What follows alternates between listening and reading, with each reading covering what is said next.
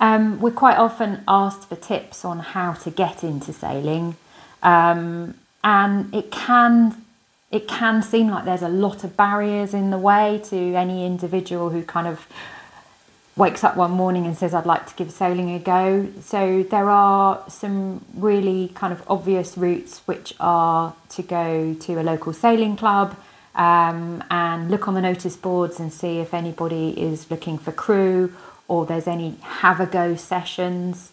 But the other thing is, don't forget that there are lots and lots of incredible sailing schools out there that offer courses, both in dinghy sailing and in keelboat sailing and the cruising scheme, the RYA cruising scheme. So that's kind of the type of boats that you would go out overnight on, coast or ocean sailing.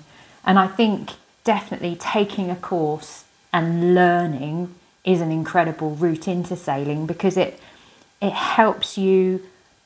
First of all, it gives you skills. So when you do go down to the sailing club afterwards, you know you have a set of skills. You can tell people what you can do.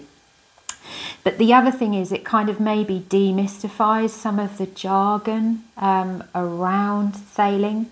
It kind of lifts the lid on it, and it lets you see what the nuts and bolts are.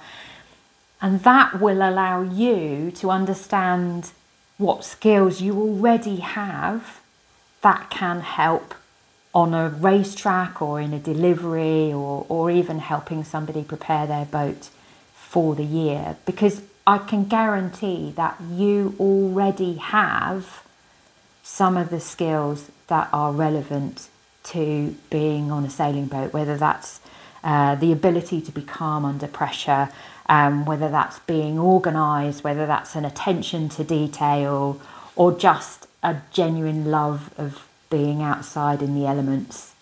And then finally, don't be afraid to be ambitious, to take opportunities, to dream about where you could go and what you could be, because that will drive your journey forwards, and that will mean that you are always literally looking over the horizon for what your next step in your sailing journey will be.